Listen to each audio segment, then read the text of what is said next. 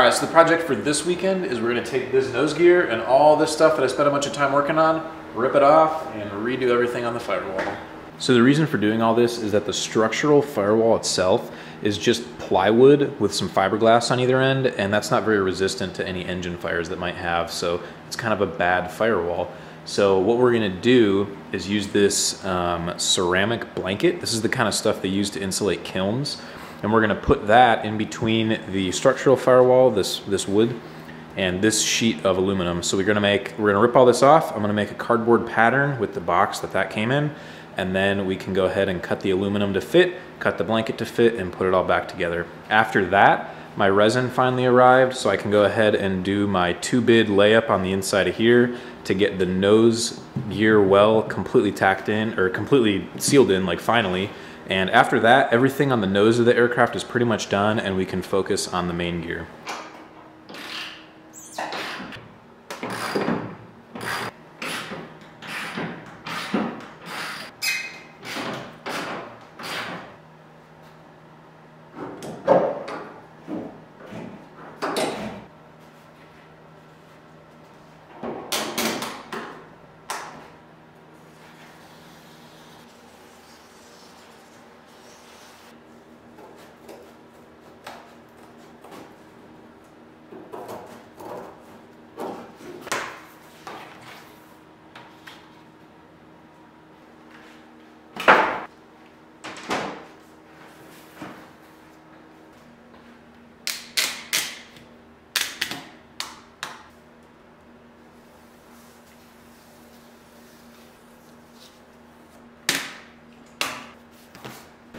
Safety first.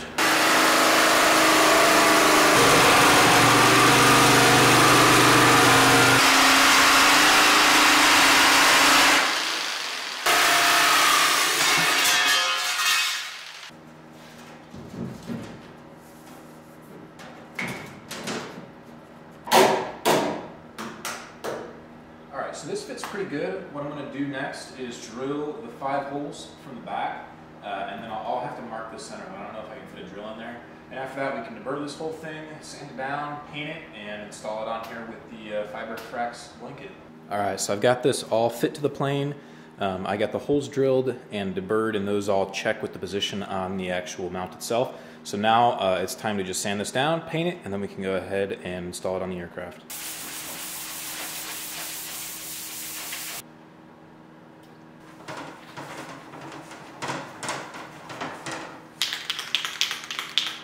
I'm sure there's something on this label about not spraying it in an enclosed garage with a space heater running, which is why I'm not going to read the label.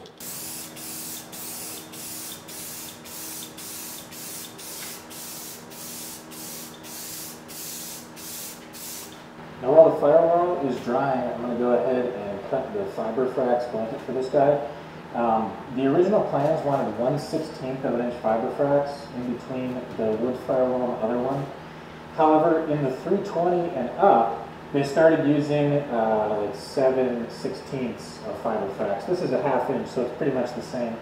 However, that now means that you need some sort of way to structurally space out the engine mount from the firewall. That way, the actual compaction there isn't just from the squish of this fabric.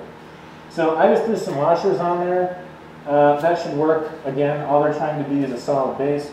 The 320 kit comes with actual proper spacers, but this is what I have, and I think it'll work just fine. So while we're waiting for the paint on the firewall to dry, I'm going to go ahead and cut this. Now, I've heard this stuff is pretty nasty, so I'm going to be wearing gloves. Obviously, I have a proper respirator on. I don't think this is something you really want to be breathing in, so it's going to get set into the firewall, and then I'm not going to touch it again.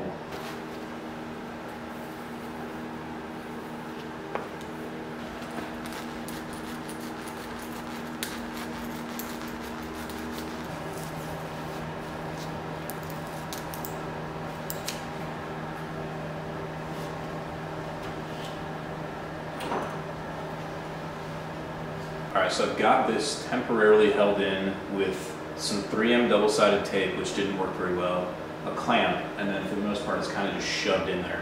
So the firewall is mostly dry, so I'm going to go ahead and set the firewall on here.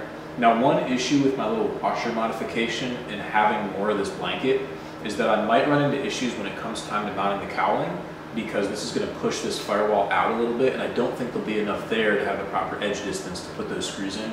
So I'm going to have to find a way to extend this lip. Also, I think these bolts are going to be too short. I measured it out, and some of them will make it with a proper 1 to 2 threads showing on the end of the nut, but some of them won't. So I'm going to mount it anyway, and then I'm going to get some new bolts on order. That way, when those come in, I can just take them out one by one, do the swap, and it'll be completely fine. But for now, I'm just going to put this stuff on. I'm really glad I had the respirator and the glasses. This is pretty nasty stuff, and I'll be happy to get it sealed up. And then that'll be it for tonight. I'm going to go clean these clothes up because this stuff just gets everywhere. So here's the completed firewall. I don't think it turned out too half bad for just being a rattle can and a quick job. One thing that I like to do that's kind of fun is I'll sign the inside of pieces when I close up a major portion. I think getting the engine mounted is a pretty major portion, so I just went ahead and signed the inside of the firewall. Theoretically, no one should ever see that again, unless the plane gets really severely damaged and parted out, which I hope doesn't happen. But I just think it's kind of fun. On my last plane, I signed the inside of the wings before we did the final covering of those. So go ahead and try and get this mounted without disturbing the insulation too much.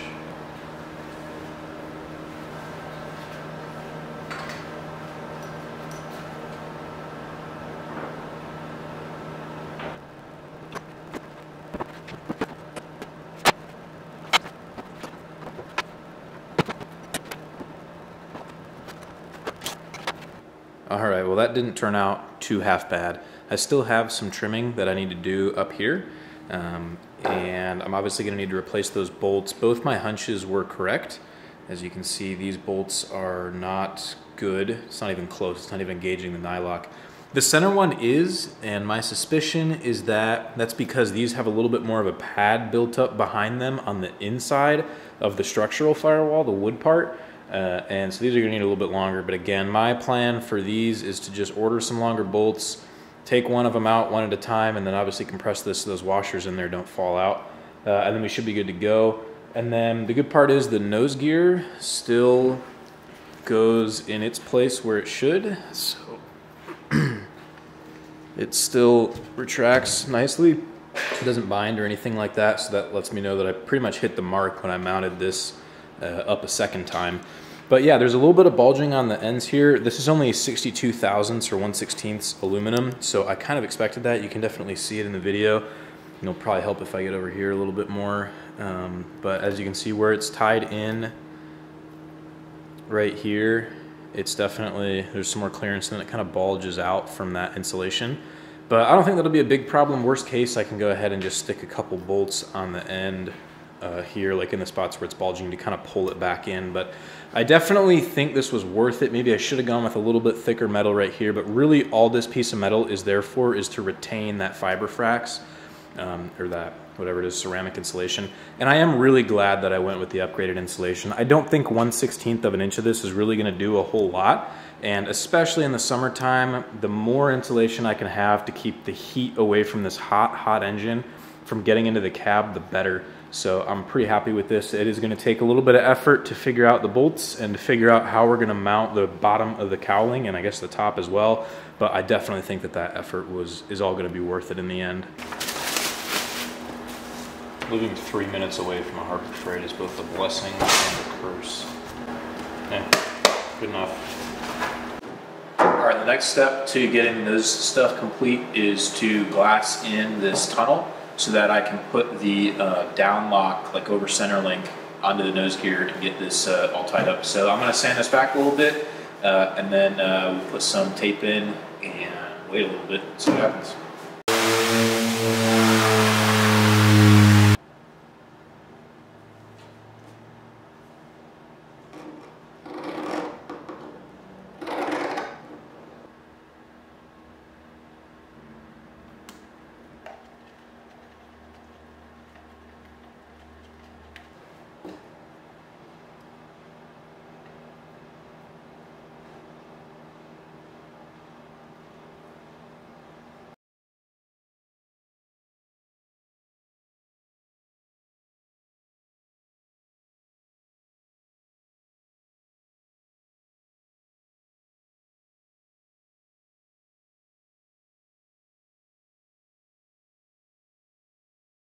All right, well this wasn't very pretty. Looks like there's some spots that I missed where the fabric isn't fully wetted down.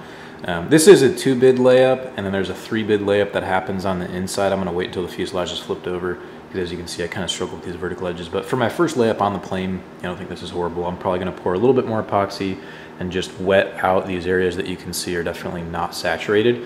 But other than that, it looks like the top is pretty good. It's hard for this to come across on camera. Yeah, so while this is drying, I'm gonna just go ahead and get started on the BL50 little end ribs over here.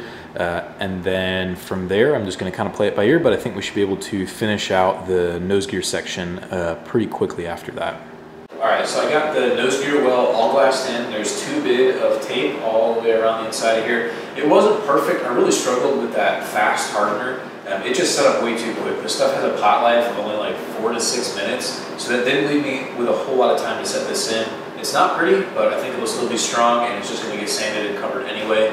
I also got this piece done on the Firewall. This is a guard between everything Firewall forward, like the engine, and the inner gear well, so it keeps all the heat and oil and junk out of here and kind of keeps it clean. There's also a seal that goes on the nose gear strut itself, that when the gear is closed, it'll seal up against this, but that's going to come a little bit later because I'm still waiting for all this stuff to dry. So next steps for here, I ordered the new bolts that are going to come in for this, and then after that, pretty much we can go ahead and install the over center link that's going to keep this nose gear up, and put all that in here. Once we're ready, we can drill holes and everything. I also got a layup done since I got my glass and some more epoxy, so I got the layup done for the BL50 ribs, which are what go on the end of the main spar here and there. And then once those are done and cut out, I can start kind of laying out the whole rear spar area and where the gear is going to go. And once that's done, then we can glue that in, glue the belly on, and we'll be good to start putting this thing and flipping it over, getting this on its gears. So this is all I'm going to do for tonight. We got a huge storm rolling in, but I think we're making pretty good headway. All right, so quite a lot has happened since the last time I got videos of anything. I actually had a buddy come out and kind of help with all the stuff for the nose gear, so I didn't get a lot of footage of that. But I did get the longer bolts in from Aircraft Spruce, and all these now are torqued down. I've got torque seal on them. I went ahead and installed everything hydraulics and downlock wise. So we've got the over center links right here. That goes into here, and there's a kind of a bolt that goes in, and that engages with a phenolic on the inside of here. The downlock gas spring is right here. That's part of this whole assembly, and then that bolts down there. It was supposed to go through the Firewall, but I decided to relocate it, so if I need to get at that bracket, I can actually remove it without having to take out, the engine. And then we also got the nose hydraulic ram installed and adjusted mostly. There's a kind of a little blocker thing. I don't know if you can see it. Yeah, it's just down in there. And that will limit the range of this based on how much this is adjusted in and out. And right now, I have it a little bit on the loose side, and that's just to be kind of conservative. Basically, I want the travel of this to be more limited by the movement of the cylinder itself than by the structure of this, because now it's going to hit its own internal stops instead of just putting a ton of stress and pressure on the gear well that's in here. This is beefed up. There's a huge layup on the outside of this that goes between the phenolic blocks that are in here and the phenolic blocks that these bolt through. But I still want to be kind of on the conservative side.